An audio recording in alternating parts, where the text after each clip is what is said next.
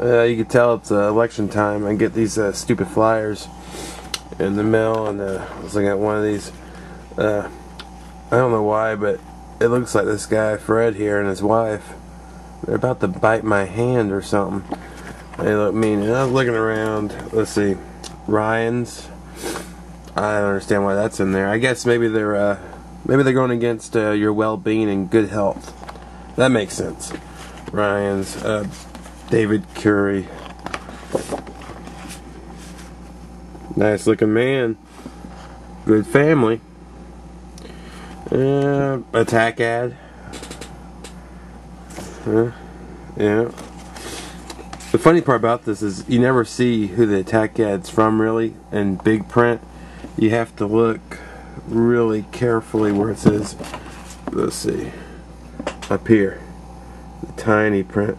Paid for by Senator John Douglas Re-Election Committee. I mean, I understand attacking someone, you know, trying to help yourself, but I don't think it pays off that much because you're not putting publicity out there for your own name. But that's fun. I ran across this ad and I thought it was weird. Here's B.J. Mathis, chairman. It's a weird name for a girl. She looks happy. And they show this picture of her family. And it's like, what the hell?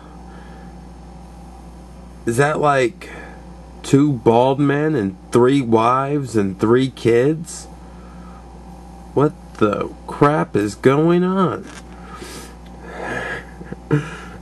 Is this some kind of big old I mean, if she gets in office, is she gonna approve of orgy marriages or something?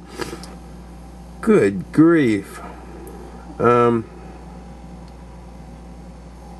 What the hell?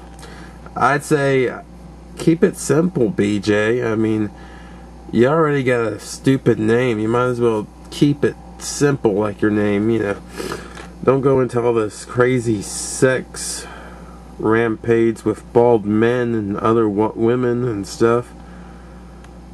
I don't understand it. See, that other guy, let's see, David Curry.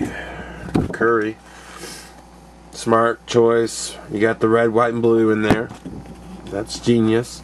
Got a picture of him alone, so we know he could do it alone. But then look. Family. There's a wife. There are 2 daughters, 2 boys. They all look creepily similar to their parents. But then you got this crazy sex variety show going on. And also, I mean, I guess I'm gonna nitpick in here, but if she's running for office, should she be kind of like the highest head on this crazy sex totem pole? She should be up here where Lex Luthor is, or at least above Dana White. She shouldn't be down here with the 2 bastard children of this crazy beast of 1,000 backs. That's all I had to say. Really, I thought this was stupid advertising. BJ, you're not gonna get my vote